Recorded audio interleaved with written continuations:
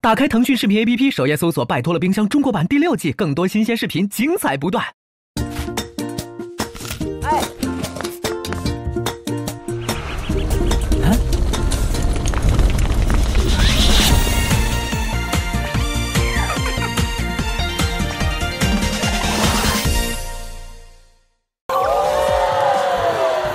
全世界最好的美食就在你的冰箱里，只是你自己没发现。欢迎收看腾讯视频最强下饭综艺，拜托了，冰箱。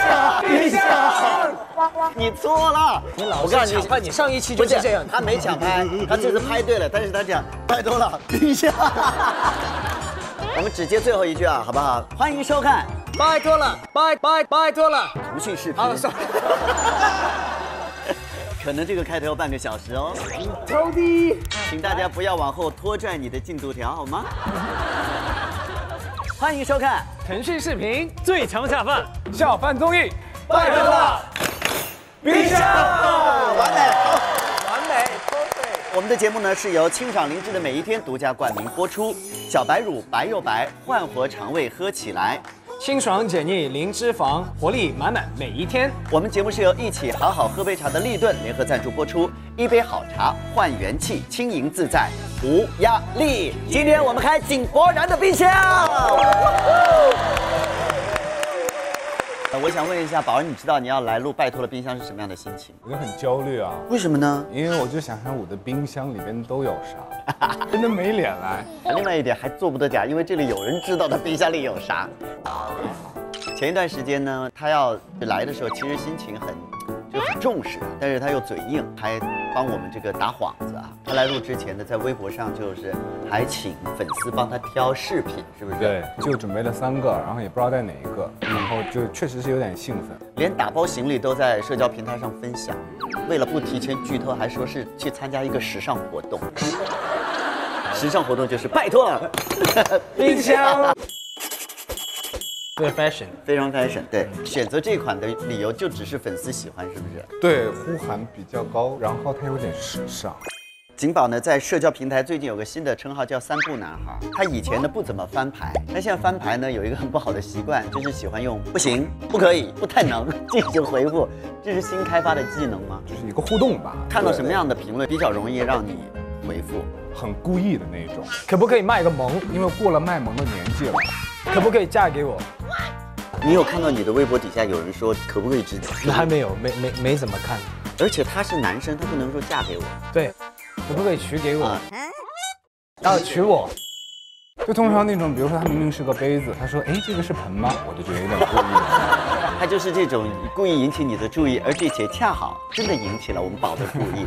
那接下来我们就要做一个互动，叫做3不互动，挑战一下井柏然的3不拒绝式的回答。我们来轮流问井宝，然后他必须用不行、不可以、不太能来作为开头回答，但是结尾呢，这个回答是要让人开心的，就是看你的反转力。你先来好不好？不行，回答对吧？对。白哥，你先来吧。这个我们俩的事情没有没有他不可以，那是另外的价钱。年底可能会发新的一个专辑，你可以听一下，然后分享给更多的朋友吗？不行，因为只有我才可以是你的歌。听到了吗？加油！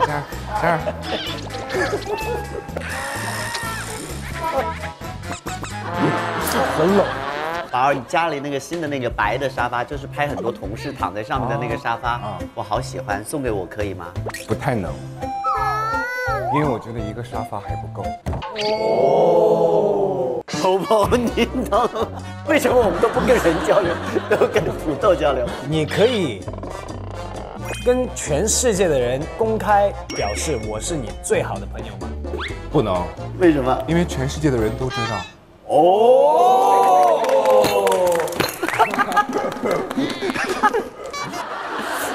下面我们要挑战升级了。大家知道呢，除了我们景宝之外呢，小白其实也是采访界的泥石流。接下来你们要用一个好来做个这个回答的开头，但是结尾呢是要不能让对方太开心啊，就你们俩轮流问，好不好？小白先问，对，你问吧。把你房子送我吧。好，谢谢，谢谢，结束了。你把王嘉尔从微信里拉黑好不好？哎，停一下，这关我什么事？那我要说了，请问你跟萧敬腾的互动关小白什么事呢？这表示你很重要。对呀，你很重要。好。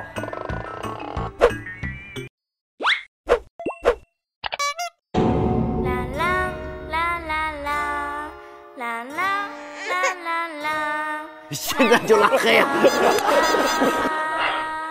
你把送何老师那个沙发送给我好不好？好啊，意思吗？好意思吗？ Punchline， 好，这样，嘉尔出一道实物题，好不好？先别看我哥，你看前面哥。来杯清爽零脂肪，好喝助消化，每一天小白乳好不好？好，1瓶都不够。哦，地址你知道的，小白，地址你知道的，安排一下。安排吧。好了，我们今天呢要开井柏然的冰箱，我有一点失望，因为我觉得好像不太可能是原来的冰箱，因为它的冰箱比较宽，我是觉得这个罩子是罩不住的。好，我们现在就来展示一下井柏然的冰箱。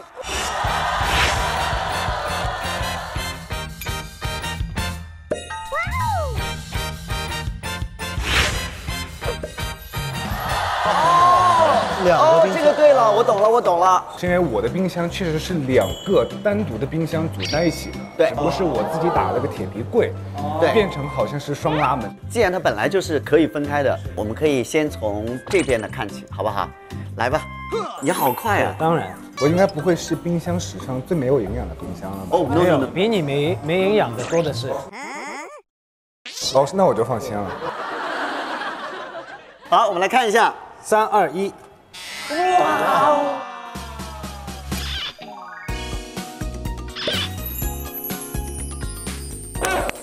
太棒了，朋友们，他的冰箱真的冷藏柜打开就是一个饮料超市，而且都是颜值很高的饮品，五颜六色的。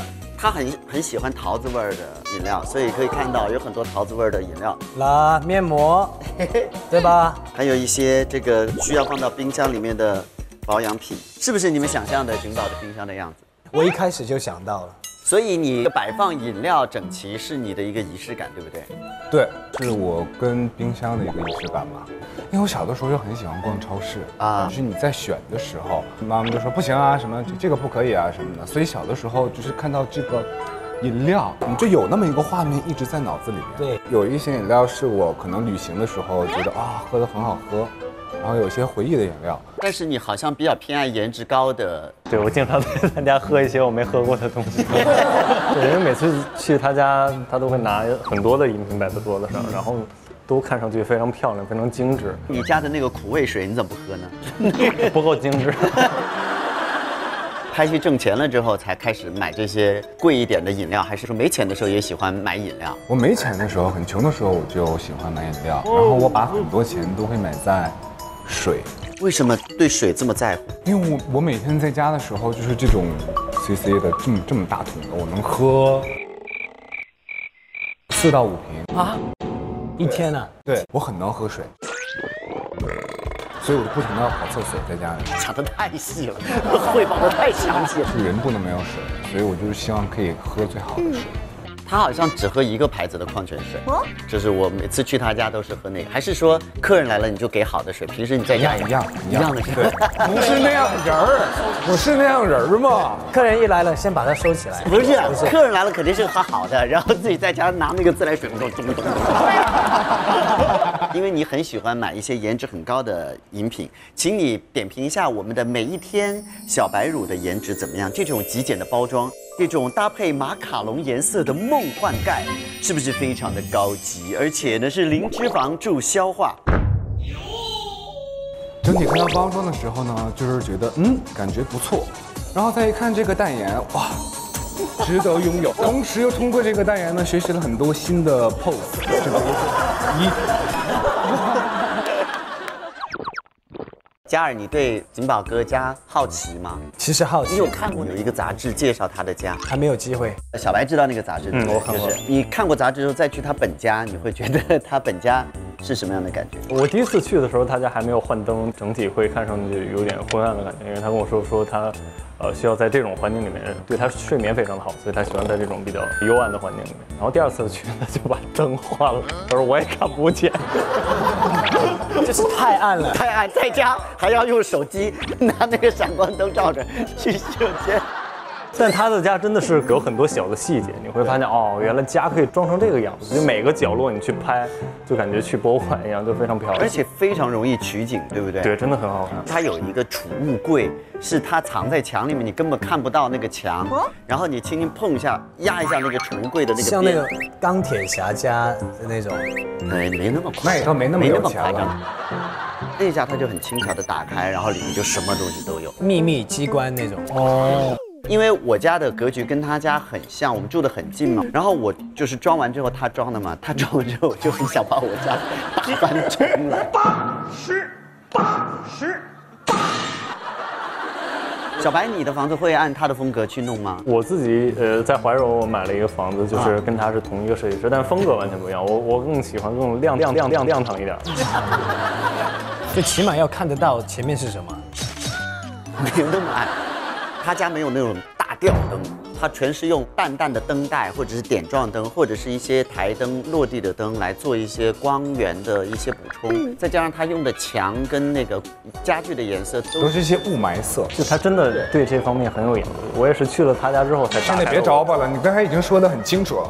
才打开了我喜欢这种装修的。但是你可喜欢那种家，你怎么会把自己家装修得很亮堂呢？那天也没戴眼镜，我实在是看不见，又没戴眼镜又很暗。那你到底去了以后你看见啥？看见啥？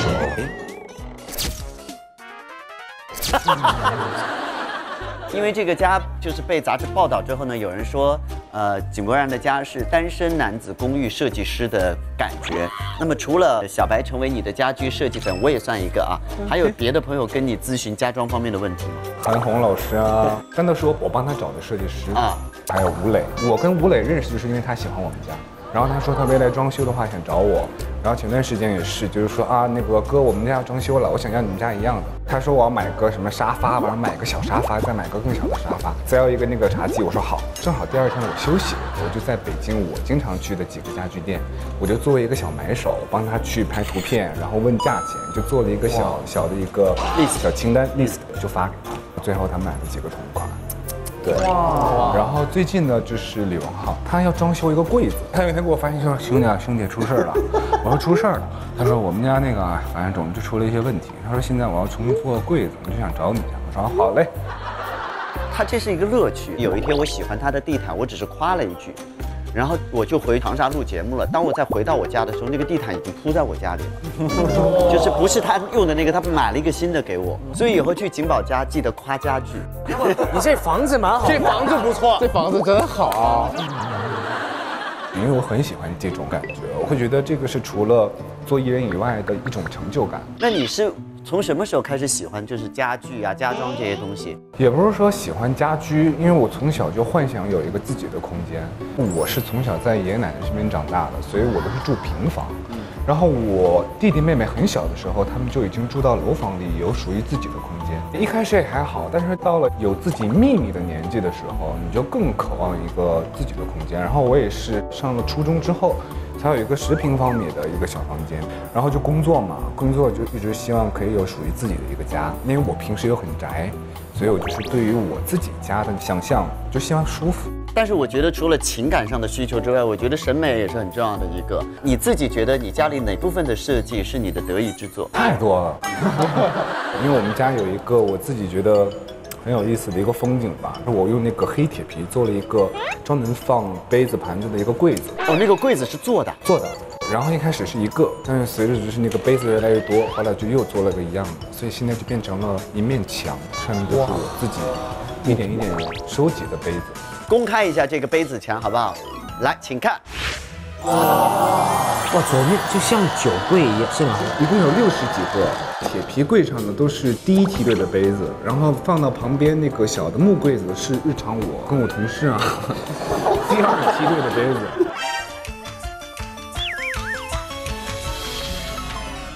梯队是什么？就是像我们去家里就会用到第一梯队最珍贵的那些杯子的。啊，你都去过景宝哥家？我跟你说，在北京除了我家，我去的最多地儿就是他们，真的，这是实话。就是我们3位只有我没去过。好吧，下次有机会再去。我错了，我下次我给你买机票让你飞过来，现在就飞专门去我家，就可以停在我们家楼上的那种，直接落地。我一定要用第1系列的第一梯队的杯子。对。所以小白，你有在第一梯队看到自己用过的杯子吗？我不太记得，因为太黑了。原来都不记得用杯子这一瞬间。我来看一眼，我用过哪些杯子啊？反正戴眼镜的那个我肯定是用过的，我印象特别深。艾尔西那个我好像也用过。对，其实我们用这个比较多，何老师。对啊，对，喝清酒。对。但是你这些我知道是分很长的时间，不同的时候去，世界各地找回来的，对不对？对。会不会担心哪个朋友平时比如手比较重，用杯子把它碰坏了或者怎么样？其实说实话，内心都会，抖一下。如果关系特别近，你就会提醒他轻一点，是不是？对，比如说小白的话，我肯定会这个杯子，他可能对啊，你就是要温柔一些。何老师我就不会，因为何老师他是一个冷暖自知的人。我手轻。小白自从说了景宝家黑之后，就一直被黑。那家里人可以用杯子的话，需要问你吗？家里人其实都是第2梯队在用，对，因为不是我不给他们用，因为他们不敢用。哦，对，因为我就觉得我妈只要一来，就手会直哆嗦。你爸呢？我爸就很任性，有一次来陪我住一段时间，然后有一天早上我就发现，哎，我的那个第1梯队的一个杯子被拿到了水池旁边，我就心想，我爸还挺有品味的，选了一个我最喜欢的，结果。我过去一看，近景里面泡了一个假牙，泡了个假牙，我就很生气。你这个操作，你要把我宰死！我又不能说什么，我说爸，这个是喝的，不是泡假牙的。然后我就心想，我就看这个杯子，我说它哪一点的气质像可以泡假牙的感觉？这个杯子可能也就有一些情绪了，没过多久就被我们家的阿姨给打碎了。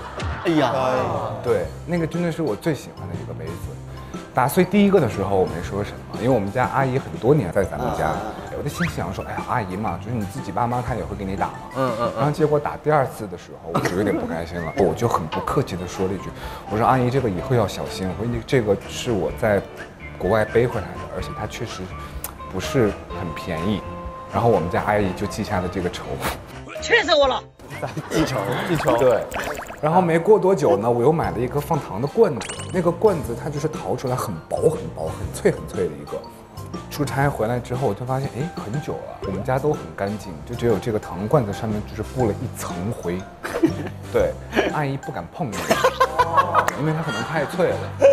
然后呢，就是我自己也不争气，就可算回家了。没过几天之后，我看电视，因为我的脚就搭在那儿嘛，一挪，它上面那个糖罐的那个盖儿掉了，啪碎了。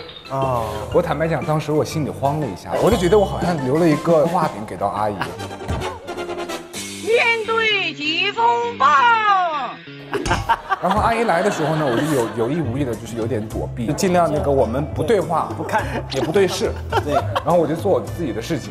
然后我们家阿姨是真的很故意，她说：“哎，小景，她那个糖罐的那个盖儿怎么没了？”我刚才不小心弄碎了。哦，碎了呀！碎了呀！然后我就很生气，阿姨肯定还是找着景宝的眼睛。哦，对，碎了呀！好尴尬呀！小小的细节可以看出那个景宝对生活的一些品质的追求，他其实是找一个合理的东西来寄托自己对生活品质的一个要求，而且这个东西其实相信每一个都有记忆，我从哪背回来的，然后我跟谁一起用过。我觉得这还是蛮美好的一个仪式感。那其实呢，在生活当中，我们时时刻刻都可以找到一些仪式感。比如说，你用这么精致的杯子呢，给自己泡一杯立顿红茶，放松一下身心，来唤醒元气满满的一天。佳佳你呢？你有什么是很多细节上就可以让自己觉得生活其变得更好？实我家其实也很暗，因为我觉得家是一个在外面打拼之后，回到家是让自己最舒服、休息的空间。所以我的客厅我很喜欢打桌球，我会放一个桌球在客厅。哇塞！太棒了！就是这样的，客厅如果有一个桌球，它的装修风格基本上就定了。所以美式酒吧，对，是不是？所以我的客厅是要最怕的是要到那边去，从桌上翻过去，要从桌上翻过去就好了。那个小白，你是喜欢收集什么吗？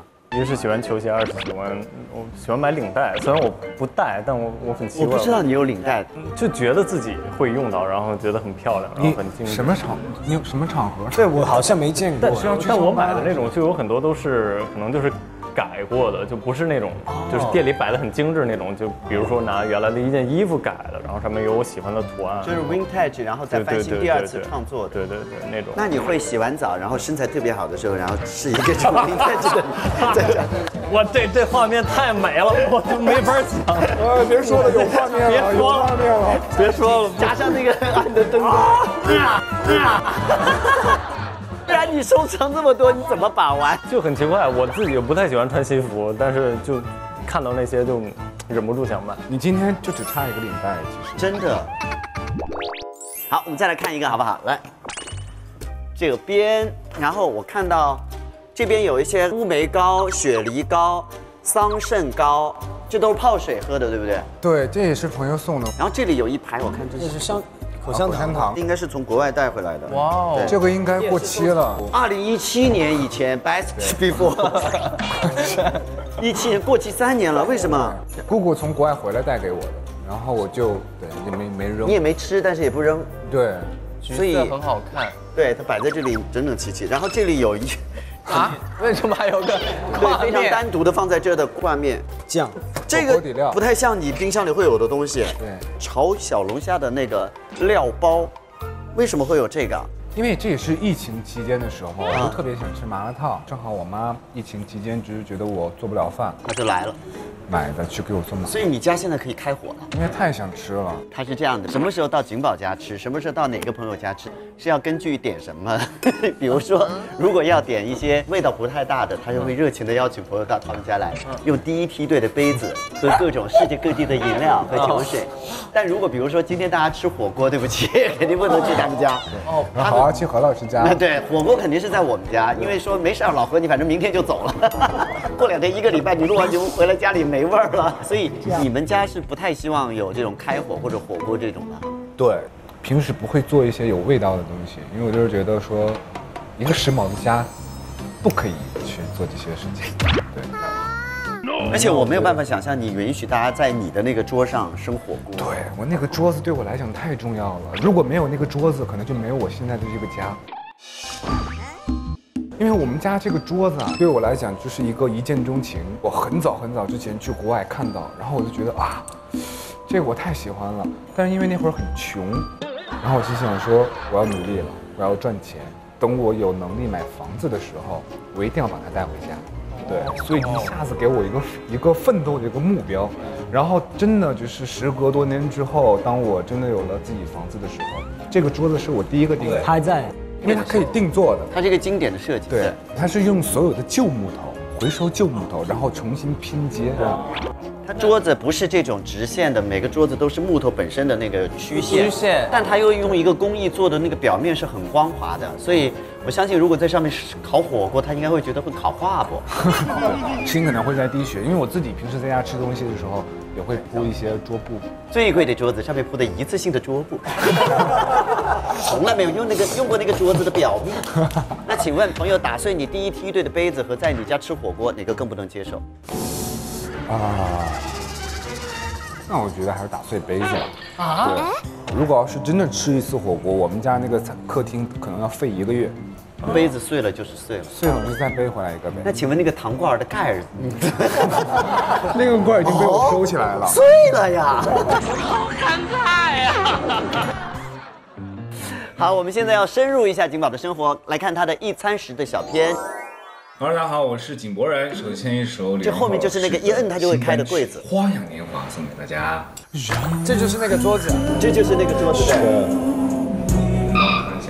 导演组们都很好奇，像我这样一个男孩，平时怎么去安排自己一天的饮食？今天就跟大家分享一下。那首先一天之中，对于我来讲，最重要的第一件事情就是睁开眼睛就要喝一杯冰的咖啡。啊，冰的咖啡，喝完咖啡，冰的咖啡还要倒到杯子酝酿一下情绪，然后开始点餐。我最近喜欢疯狂的、爱上的去看吃播。然后我就发现有一个好玩的装备呢，吃饭的时候有一种仪式感，也是一种生活的小乐趣。好，说到点餐呢，餐很巧就到了。那在吃饭之前呢，一定要先铺桌布，因为有些时候你吃油的东西，我就很怕就是会滴到我的桌子上，毕竟我真的很爱它。今天点了我特别喜欢吃的一家麻辣烫，还有牛肉饼。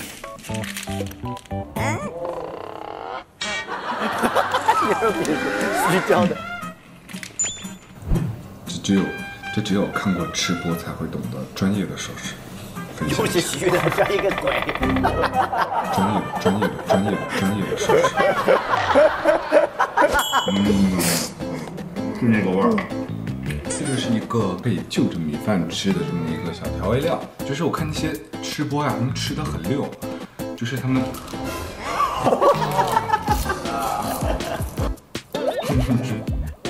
所以我看的时候就想说，哎，我回去的时候一定要尝试一下。麻辣烫，这是麻辣烫。麻辣烫，麻辣烫。对。当我吃甜点的环节，把它给勺进来。冰淇淋吗？这一大桶的冰淇淋太过瘾了。你看，我就说了，还得画一画，你们根本不懂。来一大口啊！你是怎么了？要吃这么多？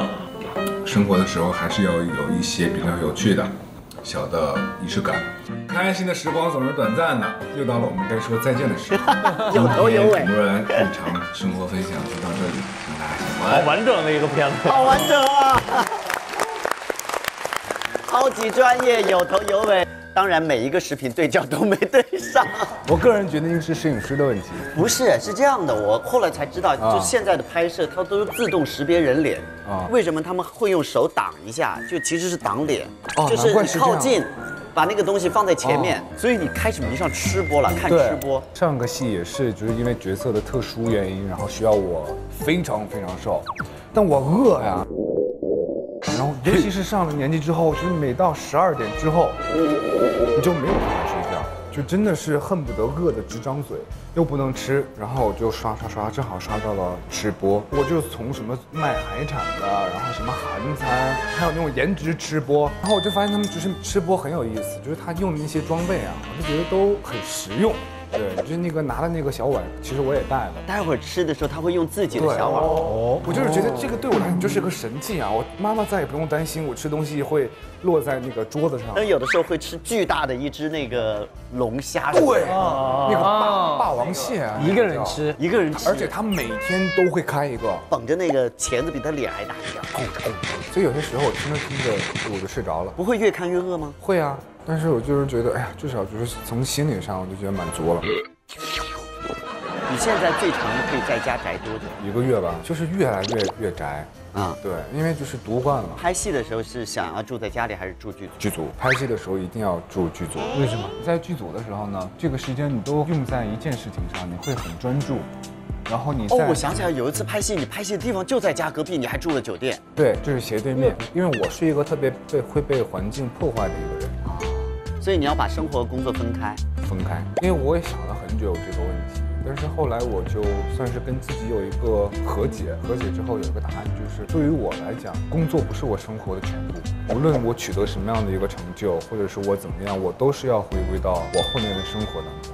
刚才看到你的那个冰箱里有很多的面膜，那你宅在家里的时候也会注意日常保养吗？因为我皮肤特别干，那我平时就是敷面膜，要不然的话就是那个脸干的，你就可以直接刷碗用了。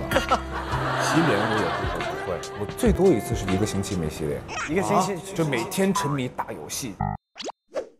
睁开眼睛就打游戏，然后就是像疯了一样。我也不知道你到底是精致还是不精致。在一个那么精致的家里，1个星期不洗脸，对，就完全这是最近的事儿吗？你就是疫情期间。那洗澡怎么办？你不出门的话，你可以不用洗啊。你能接受吗？隔离期间，你不是14天不能出门吗？我每天都洗，每天洗2次，细菌啊。那你的工作人员会管你吗？他们在我家里边，他们管得着。因为是这样的，我们节目组据说呢，收到了来自工作人员的爆料，是一个经常会怼工作人员的一位同事。我们来看一下他跟他的工作人员的聊天截图，来，请看。啊，这是我经纪人过生日，我困得睁不开眼睛，我不懂为什么团队总有人在我第2天有工作的时候过生日。大家休息吧，意思到了就好。估计大雷要恢复生日祝福，要到8点半直接去现场了。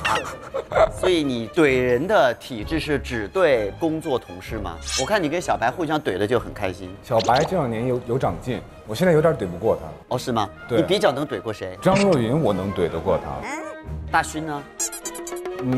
他不是我对手，所以我的那个对他不在我的这个剧本里。为什么小白近些年怼不过了？他成长很快，我不知道为什么。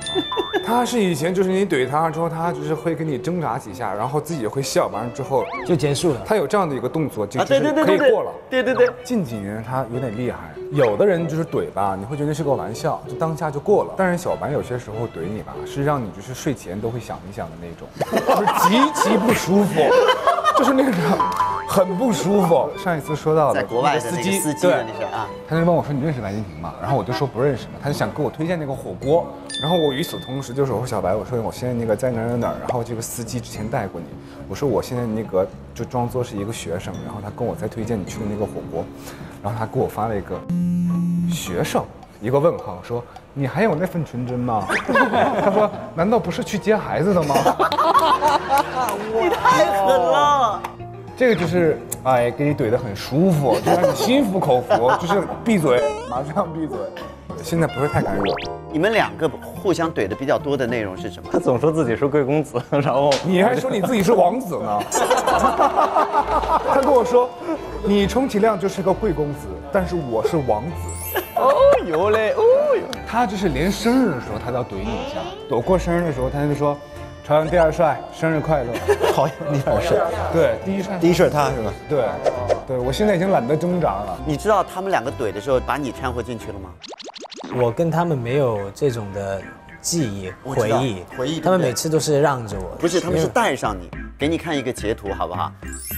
这个是什么？他们2个在他们俩对话当中搜“贵公子”这个词条会出现的这个。我天哪！第1个就是跟你有关，笑死了！你逃跑的样子可一点都不贵公子。你还记得吗？你能猜到吗？我忘记了。就是微应该就是那个博之夜红毯那次嘛。啊！他们2个是这样，然后立刻就开始嘲笑他。我说，贵公子是这个气质，第一时间就给他发了。当时你们俩是谁挑的头？我们一起跑的时候根本就不知道他会抓到我们。我们在那个现场遇到的时候，他就说哥，他说咱们俩一起走吧。我说好。他说这个场合，他说我很怕的。他说你不要离开我。我说好。他说那一会儿我搀着你，我就以为是个玩笑。我说好。完了结果真的到我们2个的时候，他就真的就是很正儿八经的搀着我。然后我们2个就这样很就是大富大贵的就走了过去，互相搀扶。因为经常会问到一些问题，我知道，我都真的不知道怎么回答。但是你们俩互相搀扶那个样子真的很搞笑。然后我在中间我就一直想笑，有几次，但是他很认真，对。然后我在想说，我要是笑的话，我就不专业了。然后我就一直蹦，然后直到最后我们俩走完了之后，互相对视了一下，就都快，都没绷住。对，因为我觉得一笑就赶快逃离现场。对，就我觉得就是我们很有意思，就像嘉尔说的，就很多时候在一些场合我们都会有一个包袱，就正儿八经的。但是我们就是私底下遇到的时候，我们就会自动回到那种很傻、很单纯那种大男孩的那个状态。对，就不会想那么多，就很可爱，所以才有人说王嘉尔扶着井柏然，他俩的绰号是王府井。这么来的，你知道吗？哦，好吧。你一开始争论谁是贵公子，不是跟小白，是跟若云，对不对？对，是跟若云。后来怎么又变小白了？若云发生什么事？我也不知道为什么。若云是因为我们都喜欢室内装修，然后我们一起参加真人秀的时候就有讨论，所以就是说，谁的那个室内装修更像一个贵公子？你们两个其实这种争夺呢，这个井柏然一直觉得自己略胜一筹，就是因为小白呢，就是嘴上虽然不服输，但是很不争气的在社交平台上经常公开的跟井柏然要东西。我们也做了一番总结，来各位请看。今日以表白啊，用了一个白的表，然后好表黑的也行，我都不嫌弃。井宝又发了一个伦敦的照片，不用买太贵的礼物，不用真的。然后呢，井宝说我是个浪漫主义者，你呢？你知道地址的，我去拿也行。井柏然说去吧，老地方拿。那你是跟他开玩笑，还是真的你喜欢他的单品？就是虽然他嘴上说着自己是贵公子，我心里不是那么的认同，但是你又不得不认同他的品味真的很好。就东西好人一般，是这意思。也没有。再一个就是我俩一般高，然后身材也差不多，所以他穿的衣服我都能穿。我一想，这衣服我也喜欢，你穿过了，你就不如就送给我吧。这么没包袱吗？没有包袱，就你不怕被人扒同款吗？没关系啊，我好看就行。这其实更多的还是调侃，然后我是通过另一种方式祝贺他拿到了比较高端的代言呀，然后或者就是我觉得他穿得很好看，其实是我赞美他的一种方式。但是今天井宝有给你带一个礼物，今天我这个礼物确实是有那么一丢丢贵重，因为这个礼物它在网上还有在朋友圈，他已经管我要了很久了。对。有些时候就是收礼物开心，但是就是重在分享。那请问这个是你用过的，还是你专门为他买？新的啊！对，我可以看，你可以看一下。天哪！我们先看。哎，是我在想的那个吗？对。哇，你不知道这个趴？我不知道。而且这个是你买的，对不对？你自己买的。我咬牙买的。你不会真的在上面咬了牙吧？你可以看一下。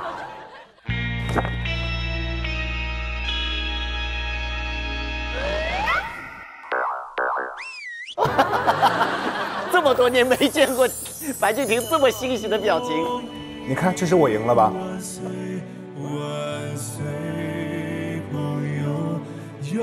他总说自己是贵公子，你还说你自己是王子，重在分享。其实是我赞美他的一种方式。哇！哎，你帮他戴上吧，我觉得。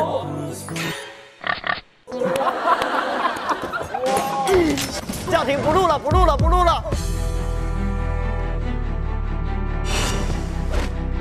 哎，拦一下，怎么回事？王嘉尔，叫停，不录了，愤然离场。哎，算了，冷静啊！别放开，冷静。这就是在玩弄我的感情。这是错疯了。关键是我非常生气的是，你这个颜色跟我今天那非常的配。哎，这个好看呢。我没有觉得今天穿的像小猪佩奇。他用了最贵的那个包装，送了一个小猪佩奇的表。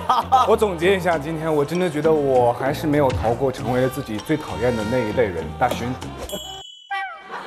我以为它是经典版，是小猪佩奇，所以我就觉得哇，因为你知道很多那种经典的都是卡通。你哥努力了这么多年，就为了代言一个小猪佩奇的表。不是，我以为主要是气质，那个气质是很吻合的。我想到了会是就大概这个方式，但我看到这个盒子的时候，我觉得它是善良的。对，我没有想到它这么费尽周折，整体外面都已经做到这一步了。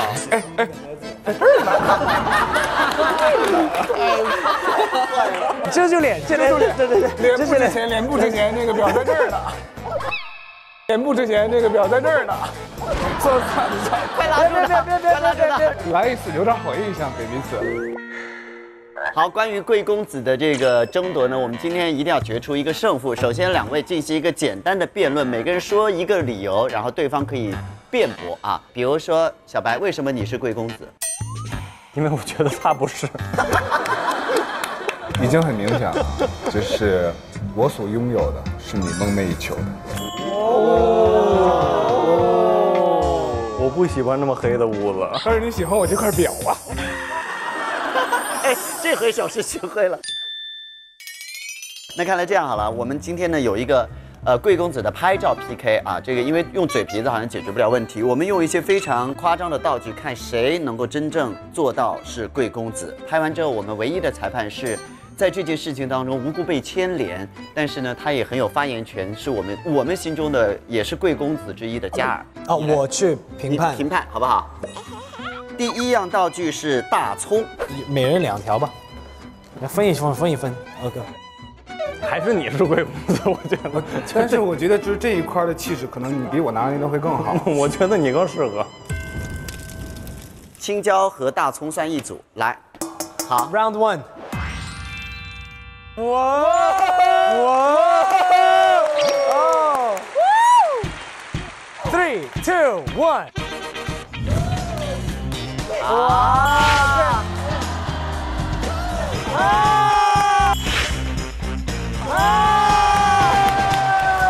好，来到小白了，小白加油！你别负担。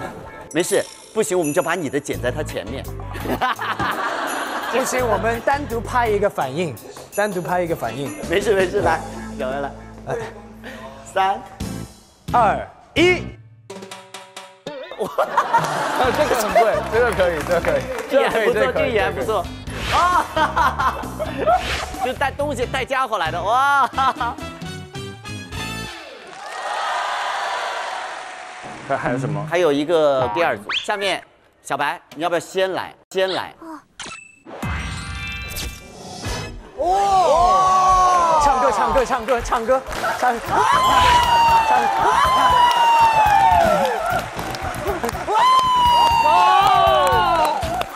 Nice！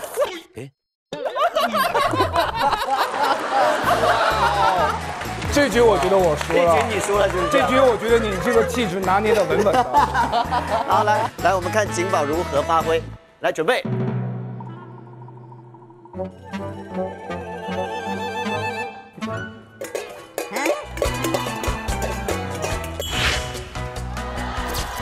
OK， 我宣布1比1。那是要加赛一轮，好不好？我们用每一天2位一起来啊！这是决赛局，必须3、2、1同时，不然的话就不公平了。3、2、1，开始！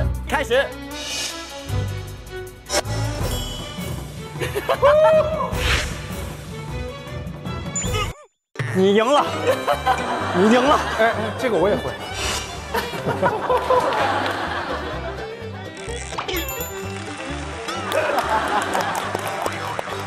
怎么评判？我觉得气势上，景宝哥已经压到就快没了，是不是？你说什么？但是我还没说完，但是 OK， 请 sit down please。我觉得一个是贵王子，一个是贵公子啊，那还是有差别。你看他多在乎这个称呼。真的。好了，我们继续看冰箱。这边就看下面的了，松茸、海参，这是买的还是妈妈包的？包的。妈妈包的饺子。刚刚谁猜有牛排？真的是自己冰箱里的东西。你看，这刚才在家里吃的那一大桶的冰淇淋带回来了。冰淇淋，非常多的冰淇淋，手抓饼、印度飞饼，更多的饺子。啊，冰淇淋是你自己买的还是哪来的？疫情期间同事投喂。你那么怼他们还投喂你啊？其实就是相爱相杀。对，也可以是一种打情骂俏。下面又是一个他和工作人员的微信截图，我们来看一下他们的工作氛围。景小先生，哎，其实我也想尽量多给他们一点你平时的样子，你就是有点好到太润物细无声，我一时之间都感觉无法举例拿到节目里说你怎么好。景宝回答：原来我这么好，润物细无声，好高级啊！这里还有一张海报，这也太帅了吧！哈哈哈，灿灿的赞美是不分昼夜的，即便在黑夜也被这张美图击中呢。然后景宝就发了一个红包，我秒发，他就秒收了。如果有人在工作群里面彩虹屁到位的话，会得到红包。不会，那这个红包什么意思？我觉得他说的是实话。说了实话就给。对他很真诚。如果这样真诚的在那个群里面说夸老板的话，我觉得红包的钱可能比工资还要多。现在呢，我们要请嘉尔和小白来一个现场的彩虹屁。哎呦喂！发完了之后，景宝现场会给你们分别发红包，你们现场来揭示一下各自收到的红包的大小。念不下去是吧？有红包哟。这得给多少钱呀？这才能让我说出这种话？最多能发多少的？最多啊200。如果是红包的话是200，但转账的话就无限。如果表现得好，还是有可能转账的。对对对，有可能突破200。对，来。この番組は井柏然の提供でお送りします。请注意啊，以下彩虹屁均由节目组提供，不代表白敬亭、王嘉尔个人观点。哥哥家的沙发，就像哥哥本人一样有魅力，一进去就让人无法自拔。有些时候想想，哥哥才是真正的贵公子。我的一辈子还不如你的一杯子。就想在你的手里做哥哥杯子里的小果汁。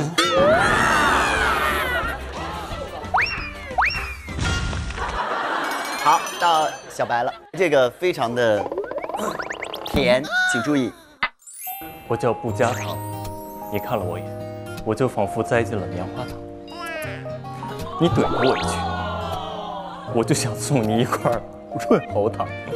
你夸我的时候，我仿佛吃了一根棒棒糖，你就是我白开水般的日子里偷偷加进的一块糖。有点硬。那我觉得这个写的就，你要现场发挥吗？我觉得差点意思，我觉得就根本就。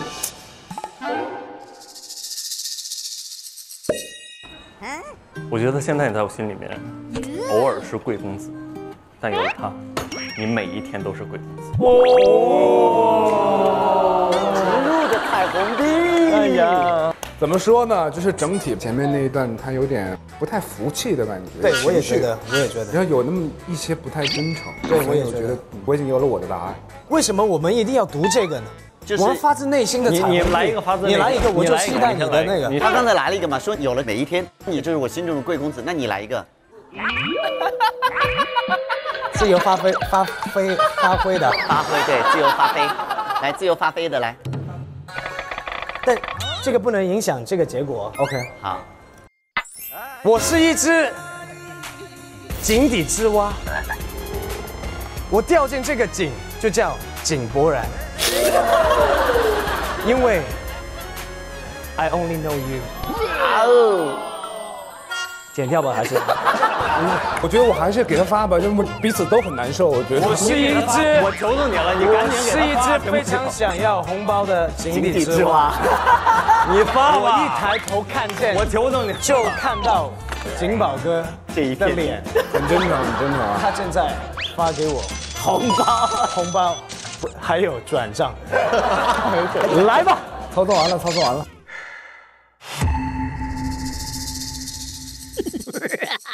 就我还是没想到，就是他还是大方。发了2个是吗？对，2个。第一个是发给那个就是念的那个。但是你有多少钱？为什么要分开呢？因为你讲了2次啊。还不如第一次。他有井底之蛙还不如第一次。你有2个，它有不同的层次。第一个照着念的拿了30块钱，第二个井底之蛙拿了20块钱。那你还不错，我有10块钱。但等一下啊，你们以为这就结束了？这第2个是转账是吧？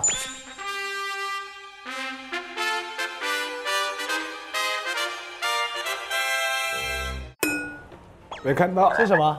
黑的，写的什么？10块钱。这是我留给你最后的尊重。我还是赢了，我还是这只蛙也蛮好的。好，我们还有一边的冰箱，我们马上看一下，来，请看。哎，这边哦，对，看完了。这边看完了，又是各种各样的饮品。这上面有一些蔬果了，这是葡萄，2根黄瓜，2个西红柿，有丑橘哎，你这么注重颜值的人，让我很好吃。这个就是刚才提到的早上的冰咖啡，这是咖啡豆，然后有西瓜，有草莓，有一排的美酒，辣白菜哦，辣白菜，去骨凤爪哦，这个好吃。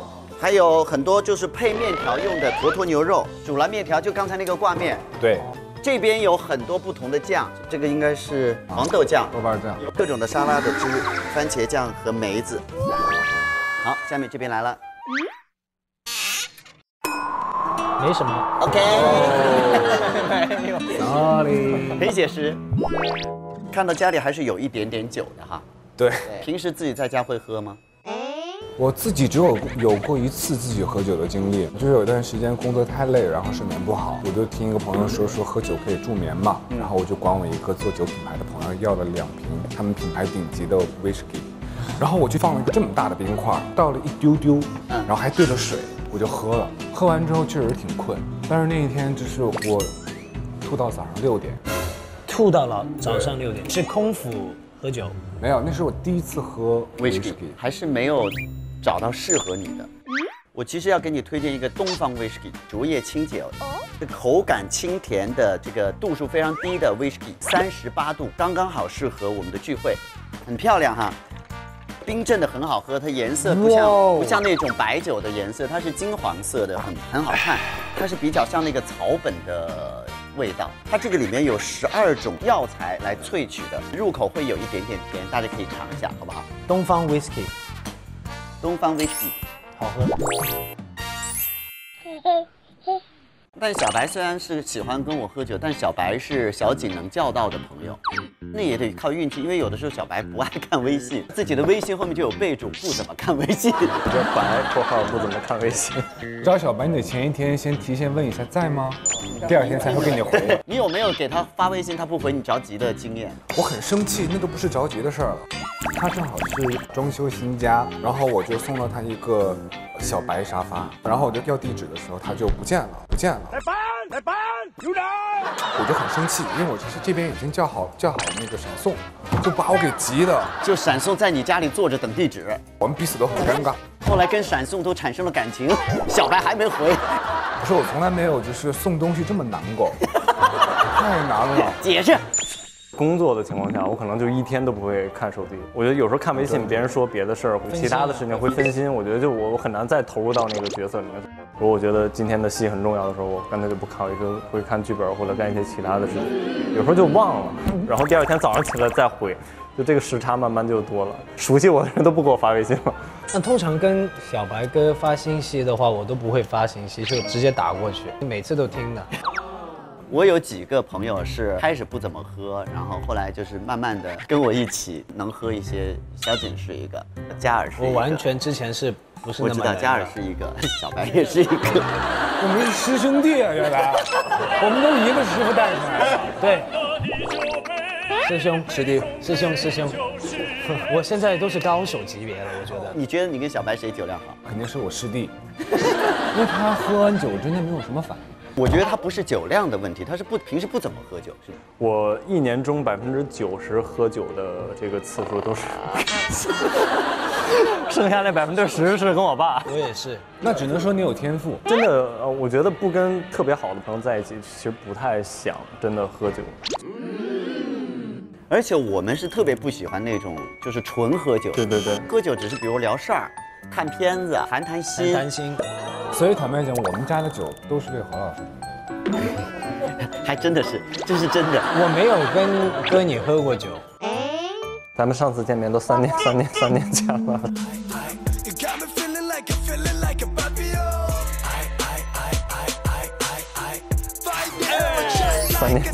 上哪儿喝酒去？咱们俩喝过，在侯老师家。对，我是蛮能喝的嘛，对吧？哎，但是你知道景宝哥第一次见到你是在我家，对，我们旅行的时候，那时候我刚好看了一个你的节目，那会儿我们还没有开始做拜托了冰箱，我跟他说，我说你看这个中国男孩，他做的一个海外的一个综艺，我说你看他表现得多好，隔了不久我们就开始合作了，这也是缘分。好，咱们节目就录到这里，谢谢。最后可以再问一下，住的我们附近的还有很多朋友吗？还有谁给你，比如说投喂过什么好吃的什么吗？李现。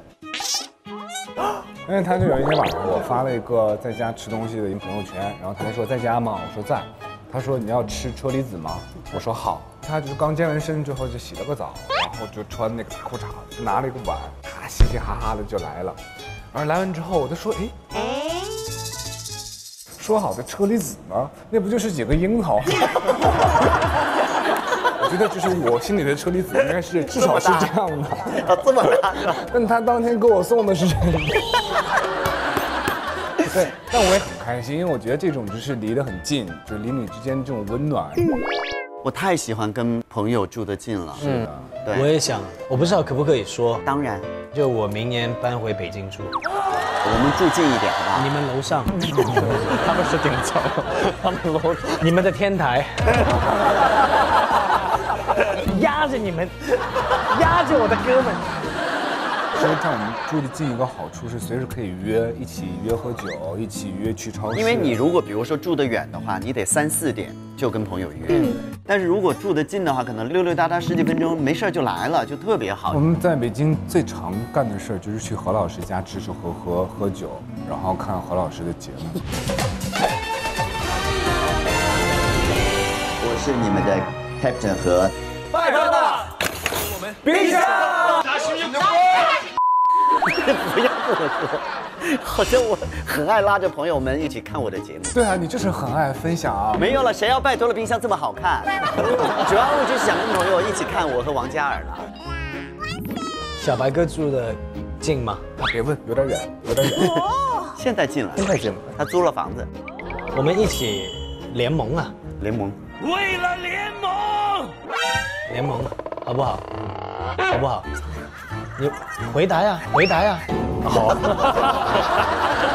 开始恐吓他，我已经被恐吓了1天了。今天看了这个冰箱，聊这么多，我还是很有一些感触，因为我知道呢，其实我们每个人小时候都有自己的生活环境，都有幻想自己长大以后会过什么样的生活，但是常常过着过着我们就忘了。比如说对自己生活的期望，对幸福的向往，有的时候会困在工作里面，或者困在某些自己手上在忙的事情里面，就忘了自己原来要什么。但是呢，我觉得景宝是一个，他不管在什么时候都会时刻提醒自己，最终我要回归的是我的生活，总是懂得给自己的生活留一点空间。也许是一个从国外精心带回来的杯子，也可能是几年前我买不起，后来我通过自己工作努力，我可以买得起的一个桌子。这些小小的细节都证明，在我们生活当中有非常重要的事情会给我们带来幸福感，而这个东西其实是你自己可以为自己争取到的，它可能没有那么的触不可及。今天我们打开井柏然的冰箱，我们最学会的就是生活的幸福感其实是握在自己手里的。那下面我们就请景宝来跟我们分享他的料理诉求。我的料理诉求很简单，因为我觉得我的冰箱对于大家有点难，他们都说我们家就是有点不接地气，所以我就是希望今天烹饪的这一道料理可以带一丝的烟火气。哦，火锅，我建议。我们这刚才不是还剩了一点吗？就吃那个就好了。我觉得好像也差不多了。还做什么菜呢？这是你怎么也这么说？6位大厨都跃跃欲试，你作为 MC， 你做什么菜呢？我们请6位厨师来把你们的料理的关键词打到屏幕上。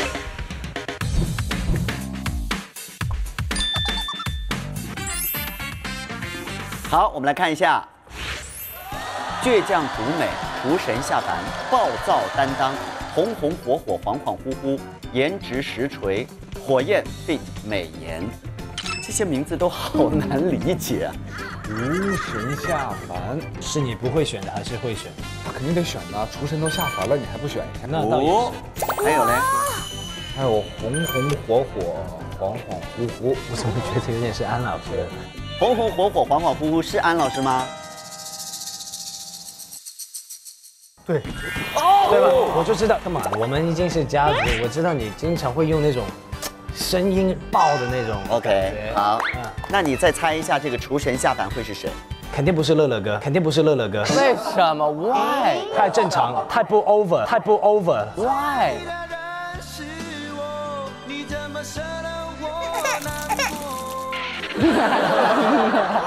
乐乐，你今天的料理的关键词是哪个？厨神下凡，厨神下凡，下凡。It's me, it's me。哇哦，你今天好准啊！一个是准的准，一个是不准的准。感恩啊，感恩！因为我特别喜欢井柏然，真的非常。说出3个他的优点。第一，我看了他所有的戏。第二，然后我看过他所有的综艺。第三，但是我没有见过他本人，他本人超帅。衣品非常了得，在我心目中排名第1的就是他。那我想知道我排名第几？啊，你是在别的区域啦？你是别的？他是哪个区域嘛？他的衣品是不是因为这块手表耽误的？啊，这可是井柏然送给我的。因为你没有选我呀，我总得夸面子，知道吗？这里还有一个，这个衣品怎么了？你不是，你是在别的区域。哪个区域嘛？但是好像说你在盲区，你在盲区。你就让一下我嘛。OK。到底小白跟嘉尔今天谁要跟安老师搭档，谁要跟乐乐搭档？哥跟哥，弟跟弟。哎，乐乐，你跟安老师谁大啊？你说哪？他任何地方都比我大吧？这是今天乐乐受到的最大的伤害。好了，来两位，我们来看一下揭晓。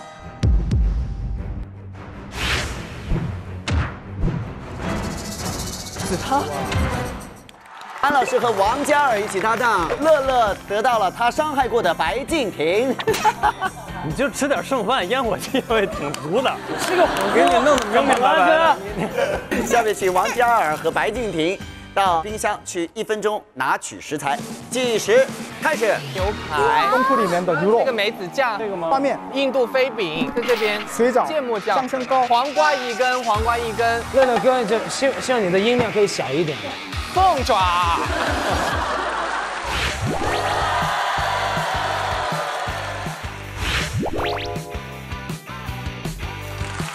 好，现在呢，景宝的虚荣心得到了极大的满足，场面一度非常的热烈，好像产生了哄抢。那接下来就马上转移到我们的料理区，开始今天属于井柏然的专属料理对决。哟，开始了，双方已经杠起来了。朋友们，我首先有个问题想问一下我们冰箱的主人景宝。你为什么穿着小白的衣服呢？因为我觉得要吃一些有烟火气的食物，就要穿一些有烟火气的衣服，这也是我进餐的时候的一个仪式感。他这么诋毁我，还得给他做吃的。对不起。但小白没事，你上一期吃火锅的时候也穿了他的外套，你俩的招是一样的。然后再给大家看一个可爱的东东，这是景宝自己带来的整套的吃播的器具。好的，那现在双方已经做好准备了，我想问一下，乐乐有信心吗？其实我对安老师我真的有点蛮害怕的，毕竟是2个狮子之一嘛。但是我今天要做5道菜，因为下马威，而且有小白帮忙的话，我更不怕了，因为王嘉好久没来了嘛。真的是5道菜啊 ？Yes， 不会吧？ Yes， 太吓人了。有些时候数字不是最重要的。什么是最重要的？素质是最重要的。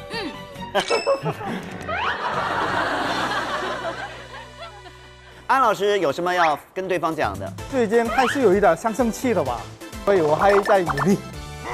好，亲爱的朋友们，因为不是在井柏然自己的家里，所以呢，多少烟火气都没关系，我们造起来好不好？15分钟之后。乐乐要5道菜，安老师是几道？2道，2道。好，我们将有7道美食可以来品尝。今天就是走过做过，不要错过。我们请景宝3、2、1之后，15分钟计时开始。3、2、1，开始。计时开始。要4个，我只要蛋黄。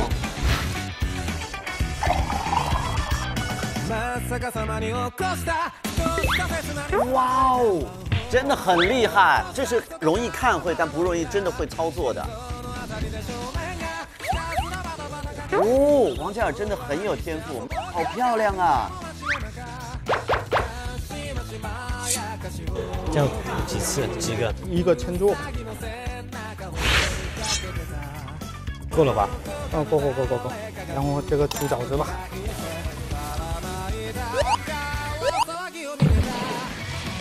佳佳，你在干嘛？炸饺子是吗？啊，不是煮饺子。煮饺子。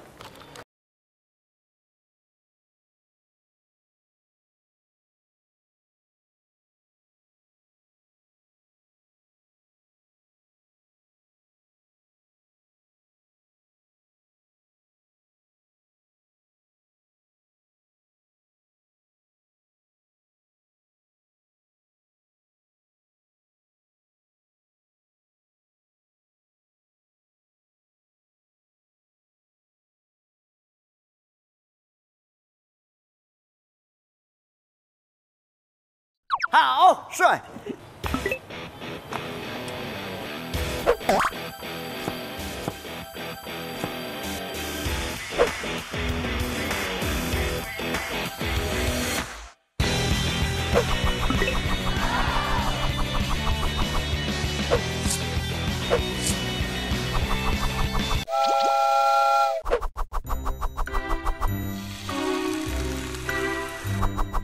哎，乐乐，锅！哦，好，有烟火气了啊！朋友们啊，有烟火气了。乐乐不要慌。现在加的什么椰丝吗？那个 cheese， 你可以帮我好搅一搅就行。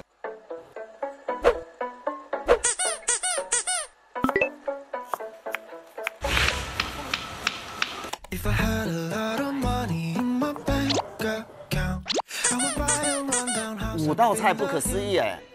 我来倒计时，现在还剩13分11秒。我今天嘉尔做了很多很精致的工作。这老师切的葱很武侠哎。对。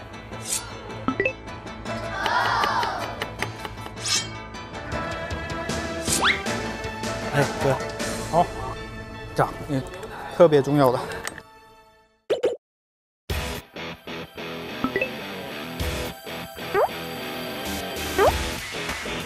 这个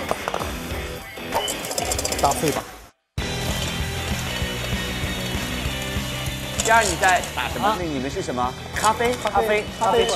哦，好香啊，闻到了。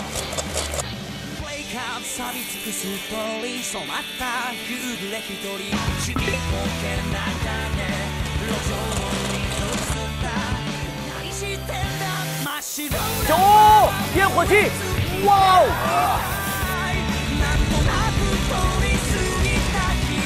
这个我见过那个锅上有火，但是没见过这么大的。我是现在要做的是水煮牛肉。哦，饺子又下去了。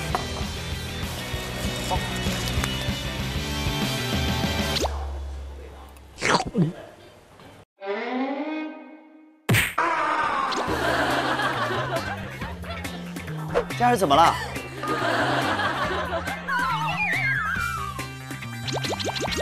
那再加一点水。我这一点。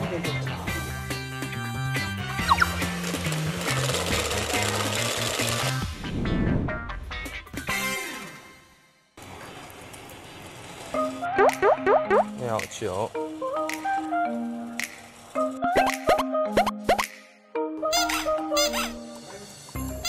乐乐现在他的5个料理，我现在都看到都还是半成品。泡椒凤爪。啊，你怎么又洗了？我要去除它的那个味道。小白，你还在搅？我跟你说，一会儿你都离不开这个。你今天晚上做梦都想到。哦，非常好，就要搅。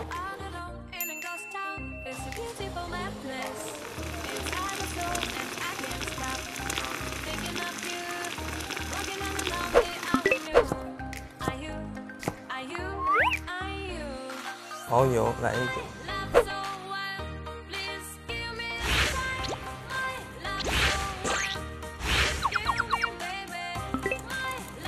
这是个拌的菜是不是？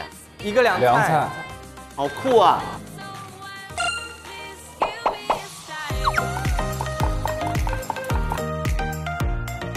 哦，已经成个糊糊了。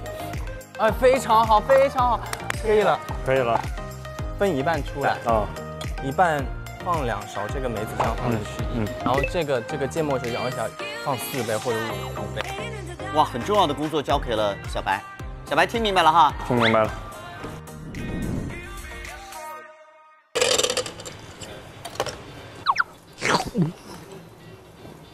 好了吗？哇，good。好，汤比较好看一点。什么草莓？对，草莓跟那个不同。对，这样，对。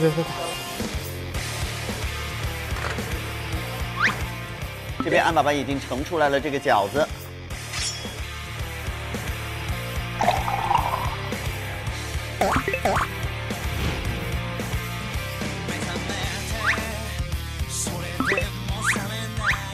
只是这样吗？对，这个也是，这个1开6，然后放在那个跟草莓跟其他东西一样，看6，就要这样6个。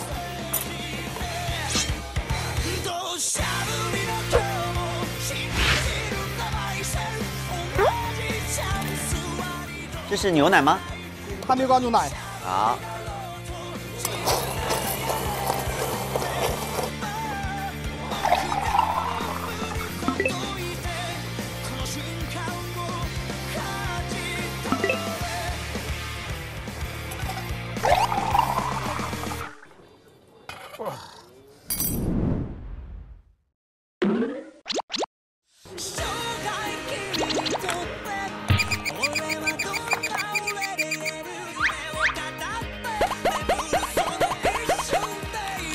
OK， 可以哈。手抓饼居然出现了。哦，你可以帮我装到这2个碗里面。OK。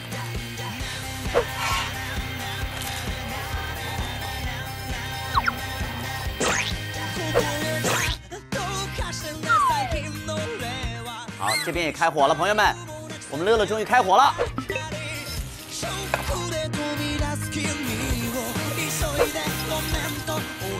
乐乐表情管理。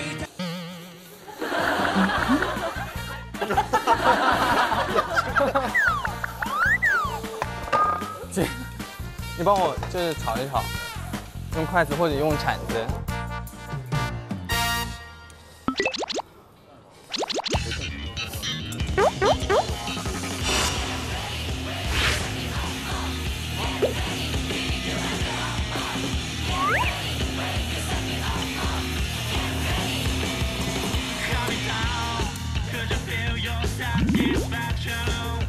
对。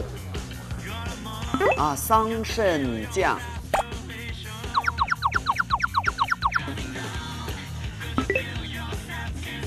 哎，还有面条。配着水煮牛肉一起吃的。啊，太难了，我太难了。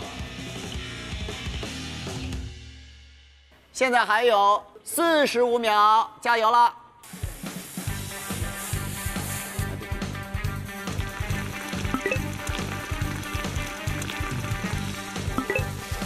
哦，我的天哪！听到那个油浇下去的声音没有？哦！哎呀，厉害了，厉害了！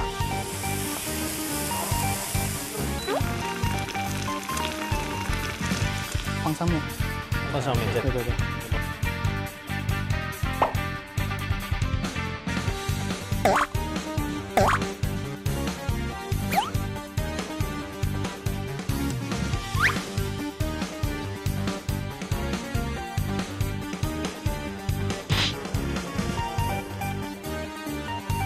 哎呀，漂亮！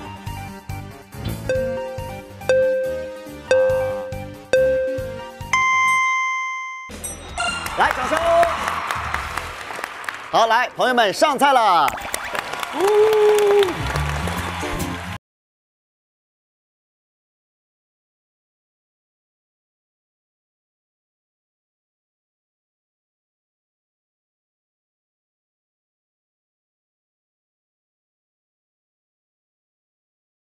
高级料理。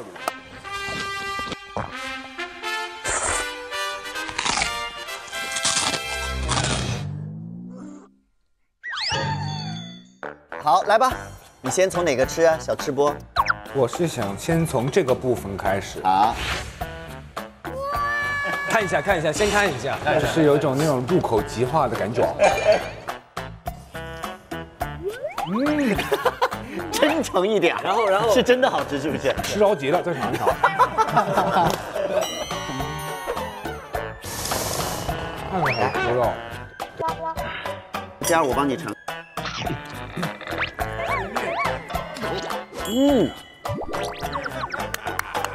它这个面是怎么吃的呀？面是里面那个沾着吃。好，来，请。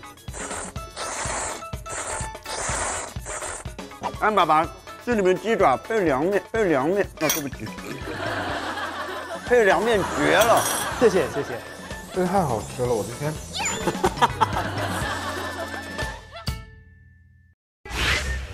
这个怎么吃？那个你先可以吃一下那个有黑芝麻的，是比较甜一点，你可以尝尝那个味道。你别哭住了，味道这么重吗？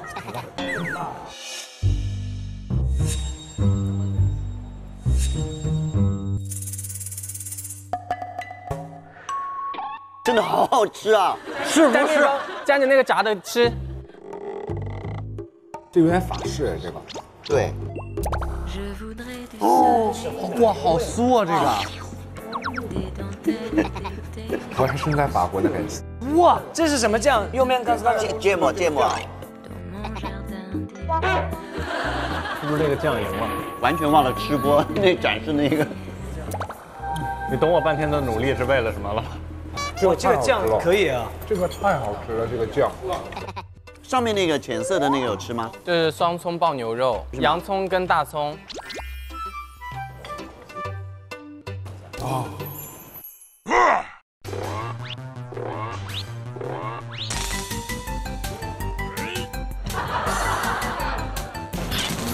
你是不是有点辣着？但我很喜欢这个刺激的感觉。我帮你解辣。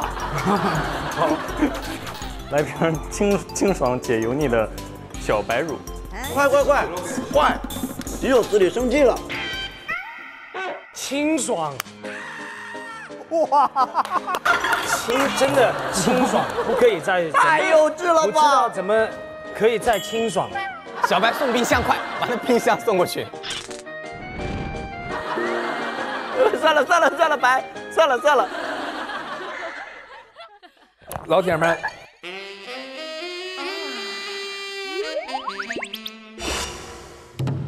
老铁们值得信赖啊！好味道，是种好味道啊！不是好味道我不要，好味道我不要啊！这个白敬亭代言的我们的小白乳，靠的不是颜值，靠的是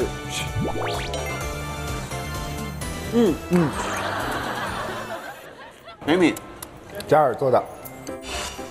安老师，这中间这个是什么？上面是咖啡，中间是那个牛奶布丁类似的。我太难了，你太难了。因为这两个配搭里面都有很高级的食物，但也都有井柏然想要的充满烟火味的烟火气的食物。这是既考虑到你的贵公子气质，又考虑到你要的这个烟火气，所以两个人都是很用心。是的。好了，想好了吗？想好了。虽然这个选择对我来讲真的很难，你看着我，更多你看着我，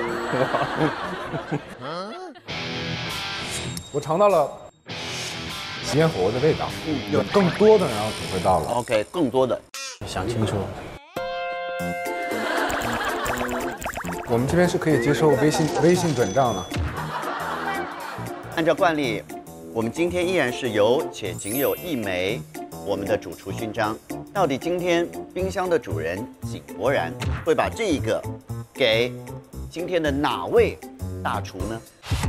是谁的料理里面让我们井宝更多的感受到了烟火气？平心而论啊，两个都是好味道。对，两个菜系都是我自己非常喜欢的。但是就着今天的这个主题呢，烟火气，我有了完全根据自己的主题的一个理解判断。对，这个跟味道无关，因为都是好味道。对，所以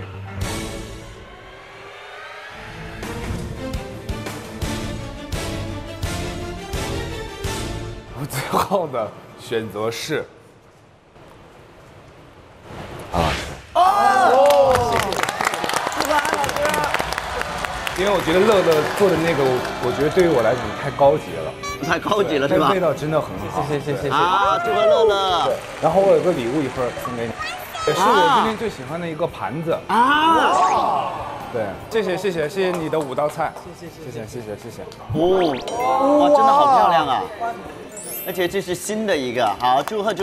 来，我们问一下安老师的心情啊，今天非常高兴，因为王嘉尔回来了，然后嘉尔跟一起合作，还有那个嘉尔的好朋友们分享一些我们冰箱家族的美食，所以我今天特别高兴的一天，谢谢。再一次祝贺安老师。然后今天我们真的非常开心啊，吃到了这么有烟火气的食物。同时呢，我们最开心的就是我们这2期跟小白、跟景宝一起，第一是开冰箱，另外分享了很多我们过往的友情的故事，同时呢也让我们更加了解他们，更加喜欢他们。所以呢，再一次感谢井柏然和白敬亭来到我们的拜托了冰箱，谢谢。本节目由清爽零脂肪、好喝助消化的每一天独家冠名播出，唤醒消化力，活力每一天。本节目由一起好好喝杯茶的立顿联合赞助播出，一杯好茶换元气，轻盈自在无压力。正式上牌手一挥，36种烹饪方式全 OK。在这里要感谢方太集成烹饪中心对本节目的大力支持。本节目由好运锦鲤竹叶清酒来加油！本节目由好运锦鲤竹叶清酒只给我喜欢的人赞助播出，竹叶清酒草本健康，丝丝清甜。好，谢谢大家，祝我们友谊地久天长。谢谢大家，以上就是我们今天的拜托了冰箱。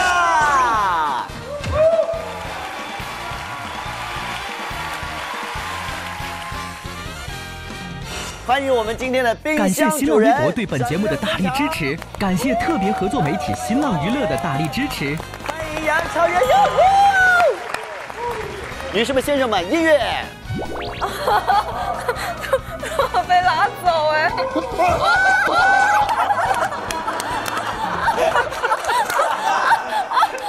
我以为你会上知乎 APP 搜索“拜托了冰箱”，加入知乎圈子，赢限量签名照，更有爱豆不定期空降与你惊喜互动。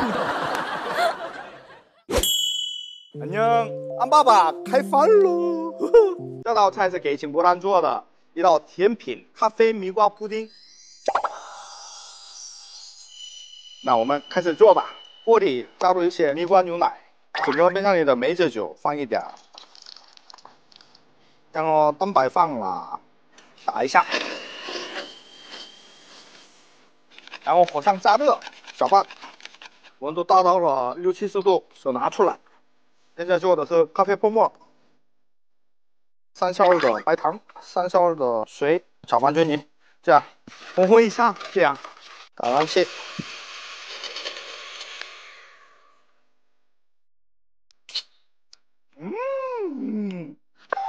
摆盘好看一点儿，糯米水糕切开溜，耶！布丁好了，这块拔下来，上面放一点咖啡，上光，跟意大利黑醋一样。